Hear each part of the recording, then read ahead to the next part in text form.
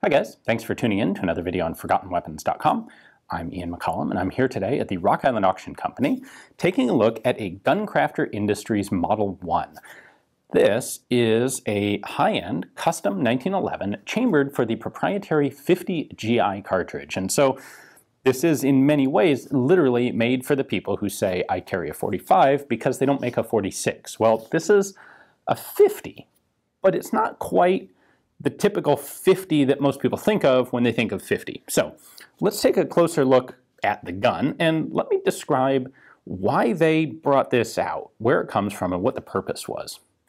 Guncrafter Industries, the company, was created by a guy named Alex Zimmerman, who was actually a Danish immigrant to the US, or is a Danish immigrant to the US, grew up in Denmark, trying to be a serious competitive pistol shooter, but having a lot of trouble with Denmark's gun control laws, and shooting a bunch in the US, and ultimately he decided that firearms were what he really wanted to do, and packed up everything he had in Denmark, moved to the US, and went to work for Wilson Combat.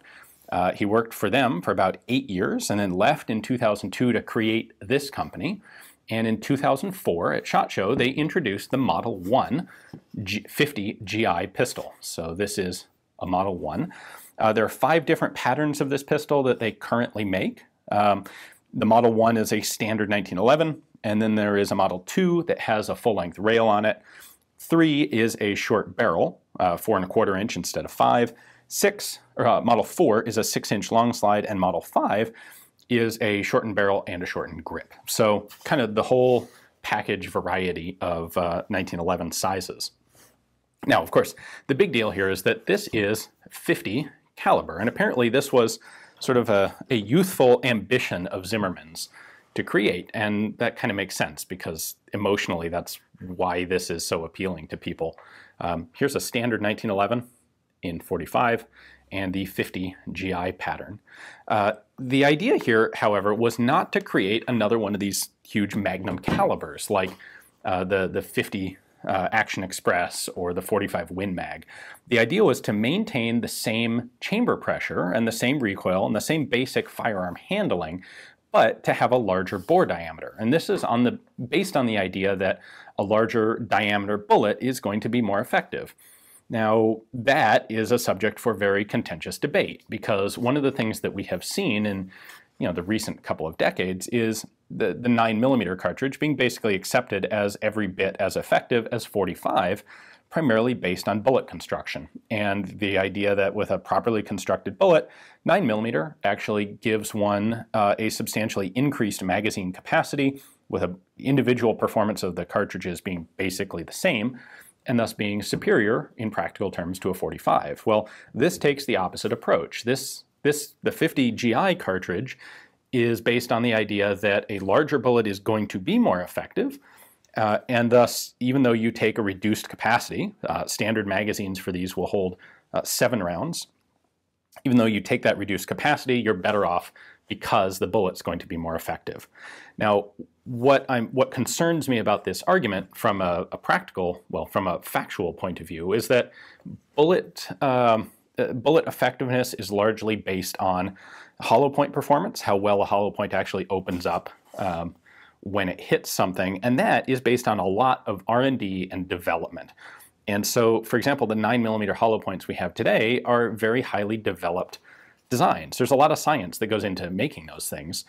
The hollow points that are available for this guy are, well, there are only 2 patterns at 2 different bullet weights, and they can't have gone through all that much design iteration because they're proprietary to this gun. They just haven't been around long enough. So what concerns me about trying to judge this argument is, are the bullets for one of these really going to be all that effective? They're probably, just going on the fact that this hasn't been around very long, the bullets are probably actually going to be less effective as hollow points than well-developed 9mm. Now, a little bit about the ballistics here. They make ammunition loadings from 185 grain up to 300 grain. The 185 is a big open hollow point at 1,200 feet per second.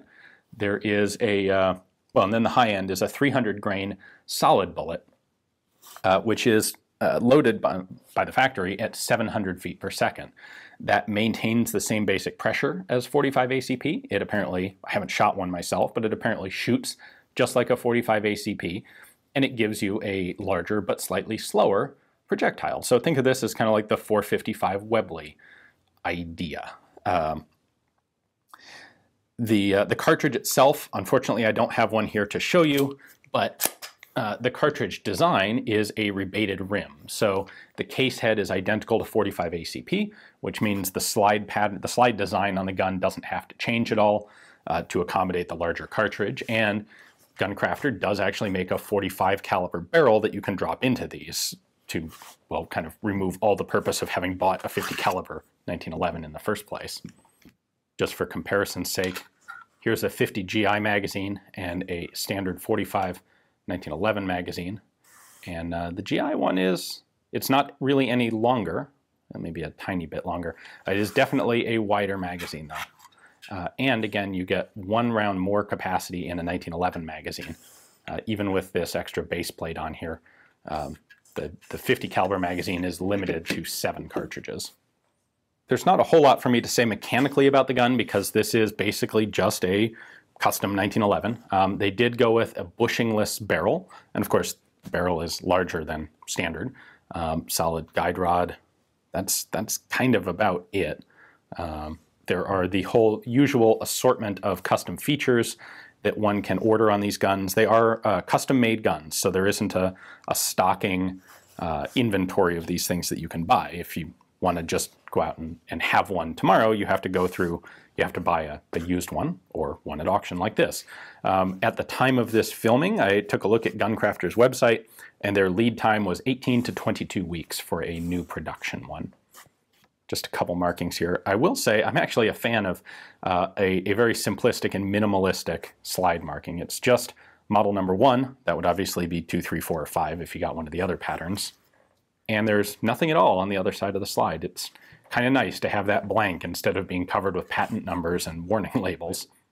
As with so many things, I believe there is, once you understand the whole story here, I think there's more to think about than most people would have expected at the beginning. This is much more of a nuanced question of, is this a good thing or is it not? And as usual, some people are going to come down on each side of the issue. Some people are going to absolutely love this idea, and some people are going to think it's the dumbest thing ever. But either way, it is a beautifully made handgun. If you'd like to have it yourself, it is, of course, coming up for sale here at Rock Island.